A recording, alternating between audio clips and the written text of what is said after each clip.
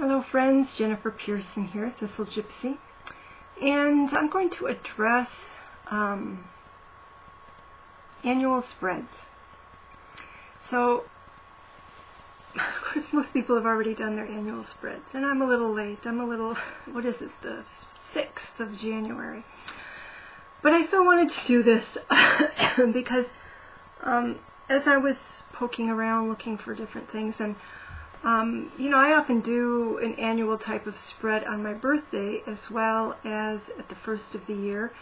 And the reason I was poking around looking for alternatives is because I do intend to do, as each sign comes around, probably not starting till Aries, I'm thinking at this point, but as each sign comes around, doing a set of readings that I will be offering PDF or ebook or something like that. So I'm still kind of formulating exactly what I want to do with those, which is why, probably won't be till, Aries time there that I will be prepared to really be putting out what it is I want to put out. And so one of the places I was looking was in Barbara Moore's tarot spreads. And she's got a couple that could be adapted as an annual spread, one that I think is intended to be an annual spread. Now what we normally do, and will be included in the readings that I will be doing, is, for every month you choose a card, and many people will layer that. I like to do one card, just general vibes, and I use 3 different decks for this. So for each month I do general, just a card, general vibes, and then I do one card for career, and then I do one card for love or relationships. So and I've already done that, and I tend to do that. I know a lot of people like the Celtic Cross. I've never particularly liked the Celtic Cross, but so many people might rely on that and do kind of an annual Celtic Cross. So the first one I'm going to talk about here in Moore's book, she calls it a journey spread. And it's not intended to be an annual spread. It's intended for when you are wanting to move away from something. Like if you're needing to leave your job or wanting to leave your job. If you are leaving a relationship, if you're moving away from relatives or just moving away, feeling that need to be in a completely different environment. So it's kind of sussing out some reasons for that and what you might encounter as you do that. So it needs to be modified a little bit. I'm looking here trying to think. I think I'm going to use the Voyager Tarot because it tends to give some very direct messages. And we'll go through this. But let me tell you, and I'm not going to write it in the information box below the video because I'll say it here. If you want to write it down, you can write it down. Otherwise, I feel like it gets a little bit into, I don't know if you call it, it's copyright infringement, I suppose you'd call it. And I am going to modify it, but the first 3 are cards about leaving. So it says these 3 cards tell what you are leaving behind. And I think that's a cool year-end sort of an assessment to look at. What are you leaving behind? And to pull 3 cards for that. And then card number 4 is a Y card. And in hers, it's why are you being called to embark on this journey at this time? That obviously does not apply to the end of a year, which is just, it's part of the wheel of time, right? Or your birthday, it's just there. And so I am going to change this why to kind of what in the coming year would be kind of your prime motivator. Something that's going to help you push you forward, an internal pushing forward. And then 5 is your star. And she says here, like the bit of star in the hermit's lantern, this is what is guiding or leading you on your journey. And so that I think I could keep. You know, what is a star? For me, this is like, partly because I get so many ideas I can get off course. And so what should you hold as your guiding star throughout the year? 6 is a challenge you're likely to face in the coming year. And number 7 is a destination, a card that shows what you are moving toward. So to me, this would be like at the end of next year, what is that likely to look like? Okay, what is that likely to look like? It isn't even so much what I'm moving toward. I feel like that's a combination of what I'm moving toward and events beyond my control, wherever I'm at the end of this year. So for those who don't want to stick around for me experimenting and trying each of these spreads, I will talk about the next spread as well. And I'm very curious to hear if anybody else's.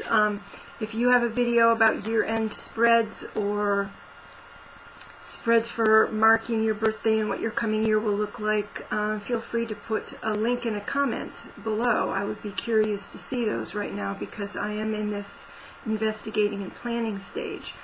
And, you know, anybody else who just has some sort of, you know, if you just pull one card or you pull 3 cards, I would just be really interested to hear what you like to do for your year end. I know a lot of people who follow the pagan path, they will do a Wheel of the Year. Is that what it is? Wheel of the Year spread? Something like that. Alright, so the other spread is way, and these are all way in the back of her book.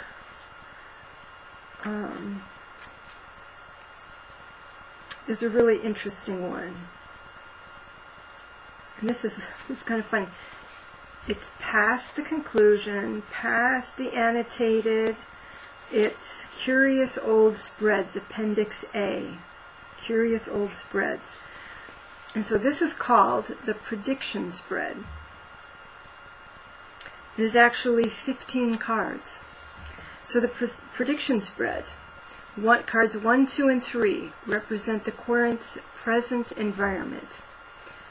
Cards 4, 5, and 6 represent the elements of the querent's question. So that would maybe need to be modified, or not necessarily. If we're looking at the year ahead, that could be elements in the coming year. And then 7, 8, and 9 are obstacles to be surmounted.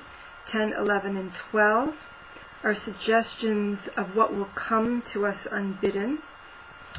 And I really like that. What is going to come to us unbidden?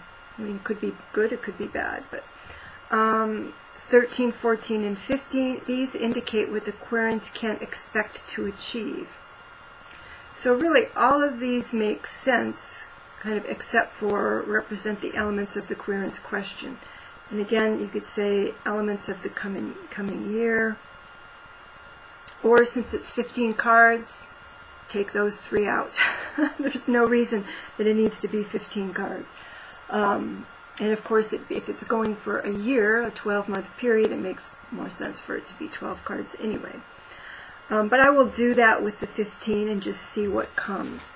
Now, so for the journey spread, and again, kind of for the sake of fast, direct messages, I know I was talking about maybe using the Circle of Life Tarot for this, but I think, you know, again, for the sake of speed and trying these out, I'm going to maybe go with something more direct. Where are my direct cards? The Voyager can often kind of they have noisy images because they're collages, but the message on them is often very direct. I suppose I could just use a regular Rider-Waite Smith, since most people are very familiar with it. I could also do an oracle deck, like the Enchanted Map. We'll see. So the Journey spread, I'm going to go ahead and use the Voyager Tarot that I'm shuffling now. I'm not sure that I can do a split. This deck ends up being so thick. Beefy. Oh, not bad.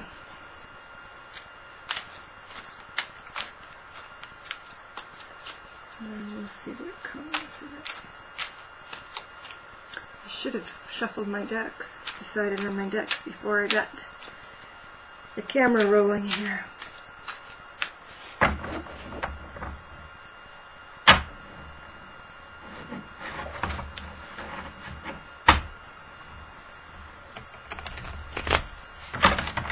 Alright, let me get this out here.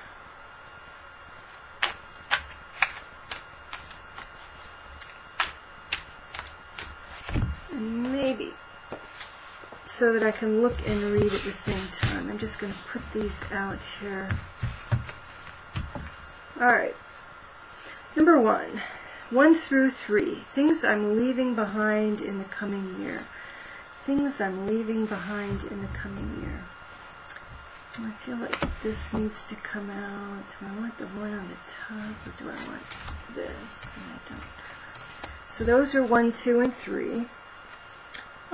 Prime mover or prime motivator for the coming year. I feel like this is about internal motivation. Alright, I'll take you. Star.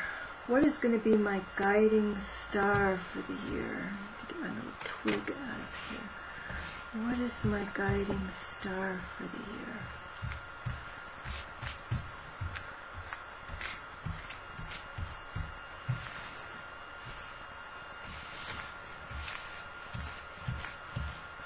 Maybe I don't have a guiding star for the year.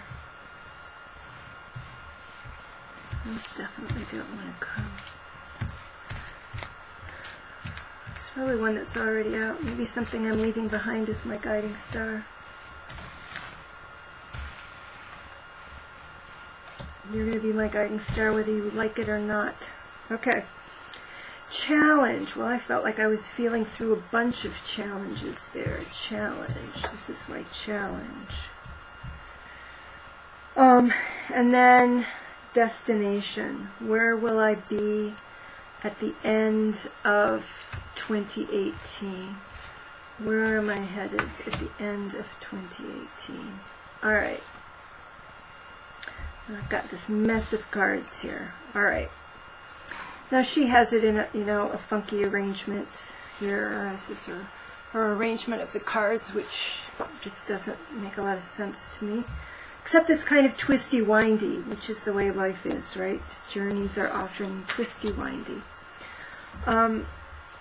So, whoops, I had them right. Okay, so things I'm leaving behind. Oh no, I'm leaving behind equilibrium and reward. And being a seer. Uh-oh. So I'm leaving some things behind here. Well, I'm certainly not going to completely leave behind being a seer, even if I'm not posting on YouTube as much.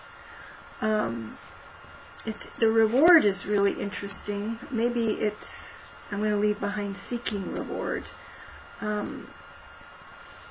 For my, in other words, as you all know, I've had, if you've been with my channel for any length of time, I've had a fitful time here with monetizing various things. So, but it's interesting too that leaving behind equilibrium. Maybe I'm going to have a difficult year. Leaving behind equilibrium and reward. I was going to say I haven't seen a lot of. Oh, I can see some of this. I could see some of this. in terms of wanting to write about opinions and doing things like that. That is leaving behind equilibrium, certainly. I'm not sure what rewards I'm leaving behind. I'm already in kind of a financially compromised state, so I don't care to be leaving behind any more rewards. But there we go. Interesting. All right. So 4 is motivator for the year. Internal. Oh, that's interesting. Aspiration. So just sort of, and it's got hands, it's got the Washington Monument, it's got the Statue of Liberty, it's just got another, it's got a fist up there. So it's reaching for things, reaching higher goals. And this would be, I believe, the 4 of Wands traditionally. All right, very interesting. The star. The star is the guiding light sensor, which is interesting because they have seer leaving behind seer, but embracing the sensor. Now, to me, in this card, the sensor almost has a shamanic and is still very... it's a card about intuition. I'll show it to you. You see, you've got the black. It's supposed to be the Queen of Wands. You've got, you know, those long fingernails, and you've got that headdress. There is all supposed to be a matter of tuning into everything around you, tuning into your intuition. So it's a little bit of a different take on the Queen of Wands. All right. So this is my star, my guiding light. It's great to have that as a guiding light. Challenge that I will face. Sorrow. Sorrow. I think this is the 5 of Cups traditionally. So having to deal with sorrow and letting things, you know, I think letting things go. And then the last one, at the end of 2018, I will be at strength. Because this takes the old, so that the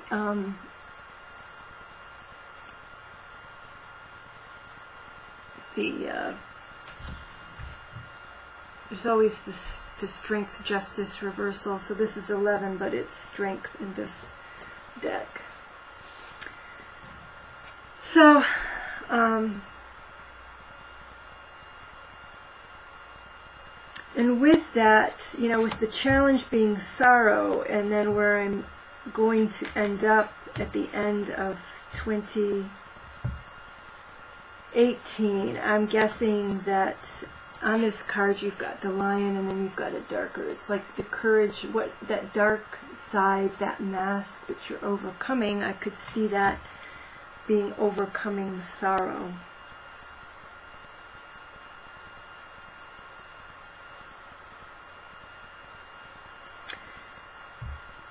And mastering that sorrow.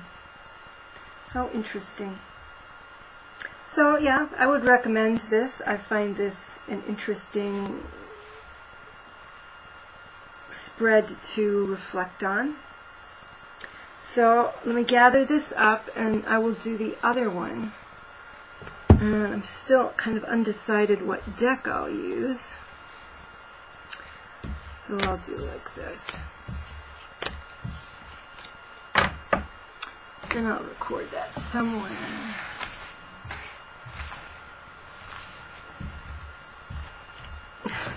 For goodness sake, I have to go through this. I don't usually read these ones reverse, so I'll have to go through and put them upright. Alright, so for the prediction spread, I guess I decided I would just use a Rider-Waite-Smith deck. I don't know, it feels kind of stodgy. I'm going to get out the Enchanted map.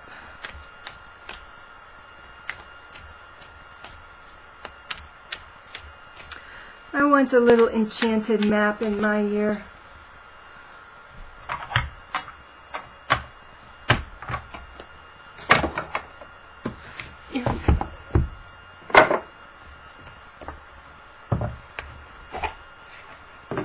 I do love this deck, and I just have not been using it very much recently.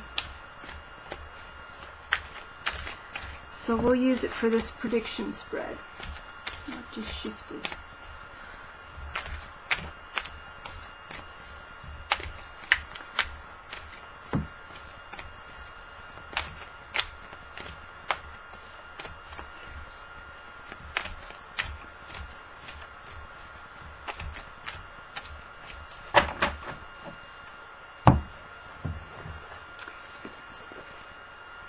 Alright.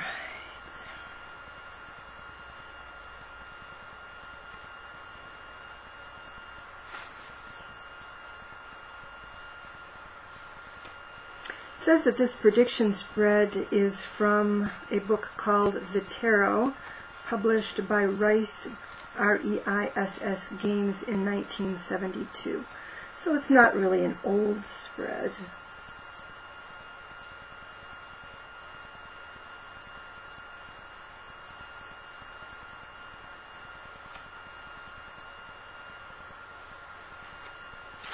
And some of these, too, she goes through these elaborate shuffling routines. But anyway, I'm not going to do that. I'm going to do the same thing that I just did. I'm just going to... And these work so well this way. Except I want all of the cards. I need to start. Alright, so cards 1, 2, and 3 are the querent's present environment. Sure. I'll do the ones that are standing right out. 1, 2, and 3. Present environment.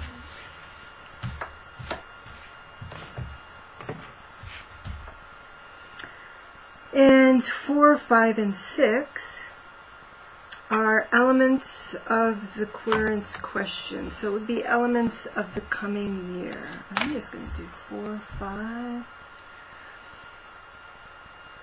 I don't care. 4, 5, and 6. I'm just going to let them be. They're suggesting themselves there. And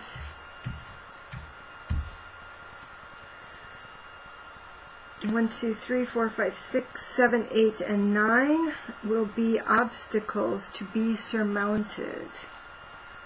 Obstacles to be surmounted. 7, 8, 9.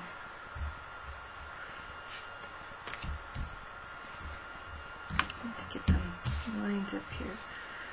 7, 8, and 9. 10, 11, and 12 are suggestions. No, what will come. Alright, so this is what will come to the querent unbidden. 10, 11, and 12. What will come to the querent unbidden? This one, and this one.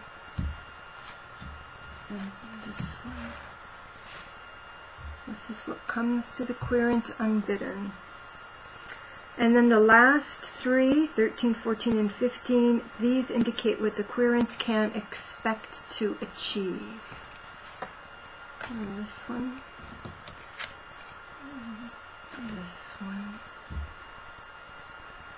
Alright, and this one.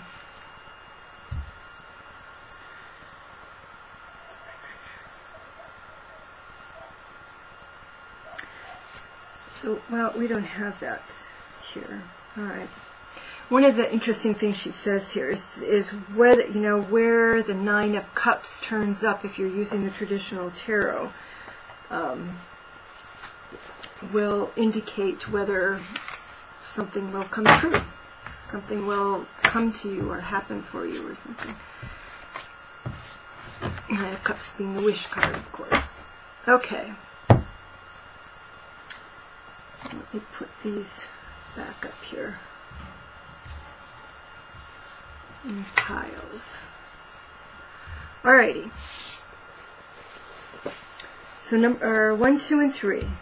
Corinth's present environment. Gentle gardener. Heal the ouch. And wandering circus. So I can see that gentle gardener, you know, kind of tending my card garden, trying to get all of my papers out of the way. I'm less, you know, and healing the ouch. Well, there's always my health, but also I feel like I'm at the end. I hope I'm at the end of working on a certain animal that I took in.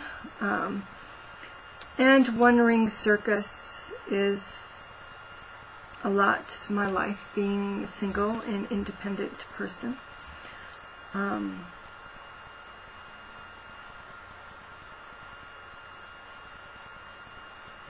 I do get from the gentle gardener and the healing the ouch, to me that's like, it's less living things, tending of living things, although I have too many animals right now, as it is tending my environment. I'm definitely in the process still of tending my environment, kind of getting things organized and cleared up and cleared out. So, elements of the Querent's question. So, elements of the coming year. Oh, isn't that lovely? I got the flying cards, flying up over the maze, alright? The dry desert, which I can take. Some people see that in the guidebook, sees it as a negative card. But to me, there's just kind of that open space where you can breathe. Desert is also an excellent place to view the stars. But also the dragon's lair. So I might be going into a dragon's lair, or I might continue to tame my own dragon's lair, meaning my own home. So these are aspects of the coming year, I would say. And then 7, 8, and 9 indicate obstacles to be surmounted. Compass, having a sense of direction. Solitude, probably my love of solitude, needs to be overcome.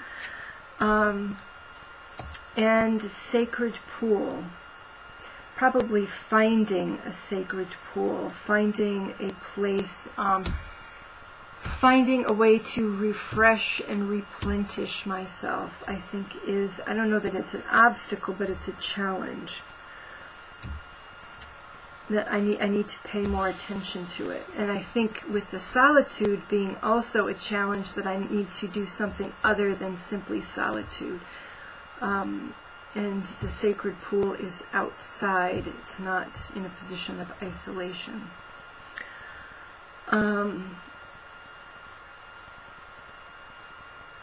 Next, 10, 11, and 12. This is what will come to me unbidden.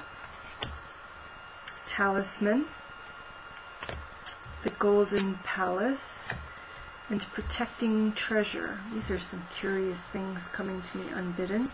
The talisman will be about knowing, like I might get intuition about what path to take and that sort of thing. The Golden Palace is often seen as a negative, as in kind of building glass houses kind of idea, where you're reaching after something that doesn't have a good foundation. But whenever I see this, I don't see that negative, maybe because it looks so much like the Taj Mahal. And because what's working on it in the underneath is trees. So trees and roots. And in the guidebook, it tends to say that these trees or roots are undermining the building that it's on, but I almost see it as the building is resting on roots. So I just have a hard time looking at this card and seeing negative things.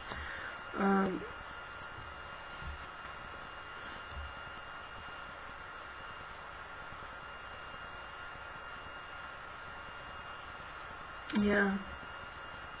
I'm getting the sense, actually, of something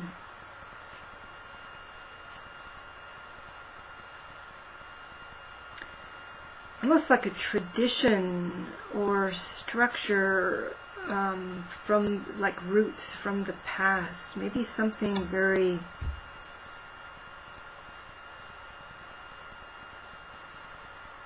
conventional is the word I'm looking for. Maybe something very conventional will come to me.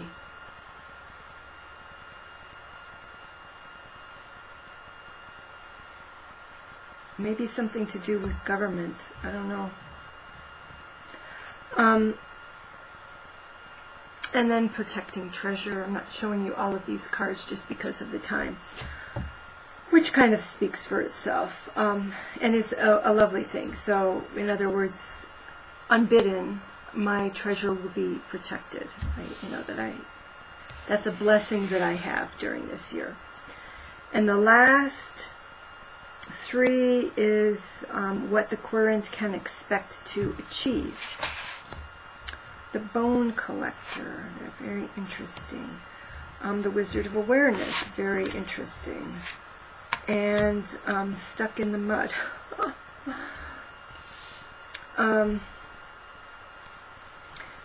The reason the Bone Collector and the Wizard of Awareness together are interesting to me is because, to me, they are sort of part of the major arcana of the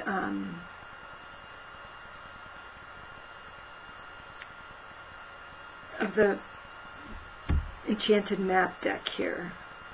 As kind of two key figures. I can't remember what the guidebook says about the Bone Collector, but she always strikes me as somebody who is, I think they say she's the keeper of your past.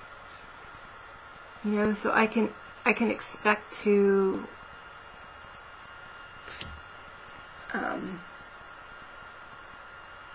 maybe preserve what is important to me and let the rest go. I can see that as an achievement. She is also a fairly shamanic figure there. I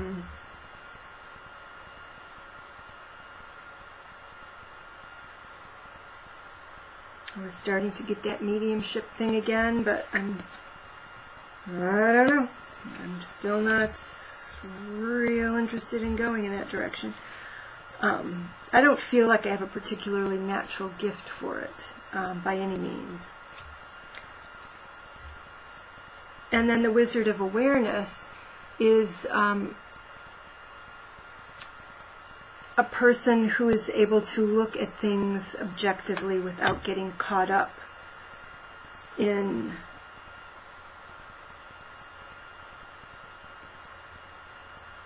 I would say the emotional ups and downs of what's going on. So I really welcome that. Partly because of the political situation in the United States. It's like, maybe by the end of 2018 then I'll be able to distance myself. And really I am fairly distanced from it, but to kind of stand back and ruminate and just distance myself a little bit more. Stuck in the Mud. I'm not sure. I guess I won't be breaking, even though I've got the flying card here. I'm not sure I'll be breaking free entirely.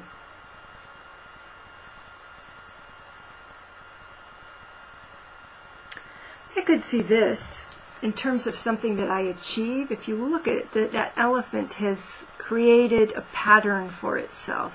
It has created a track for itself in the mud. So, and, granted, I always say with that card, you know, if I get it for somebody in a general reading, I say, keep in mind that you are a powerful elephant, and if you created that pattern, you can just as easily step out of it. But since this is something that I'm supposed to be achieving, then, you know, maybe the achieving is actually creating that pattern, that circle, that cycle, which would be good for me, actually. And that it has been created to the extent here that it's fairly easy for that elephant to stay in that pattern. And again, because of my health challenges, I would actually welcome something like that. And a good groove, getting in the groove. Doesn't need to be stuck, but just getting in a good groove would be very happy. And it's interesting that that has circles, and it actually has circles within circles. You might be difficult to have seen.